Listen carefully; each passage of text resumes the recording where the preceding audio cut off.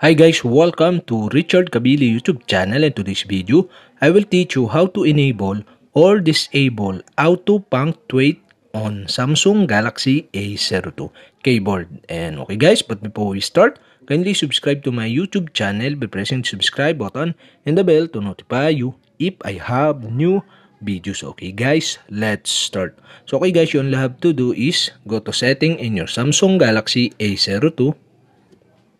In Settings, scroll down and go to General Management. In General Management, go to Samsung Keyboard Settings. In Samsung Keyboard Settings, go to Smart Typing. In Smart Typing, you can see the Auto Punctuate, and on the right side, you can see the switch button. And okay guys, to enable the Auto Punctuate, you'll have to do is switch on the switch button on the right side. And if this turn on, double tap the space bar to insert a period followed by a space. So we can try, okay? So okay guys, I try to write a sentence. And after you write a sentence, double tap the space button.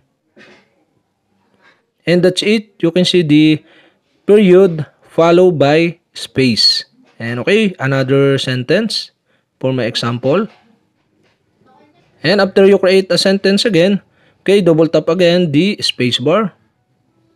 And that's it. Okay, you can see again the period followed by space. And okay guys, that's it. We have successfully enabled the auto punctuate on Samsung Galaxy A02. And okay guys, to disable again, you'll have to do is switch off the switch button on the right side of this auto punctuate. And that's it. We have successfully enabled or disabled auto punctuate on Samsung Galaxy A02 keyboard. And okay guys, if you have a question, kindly comment below.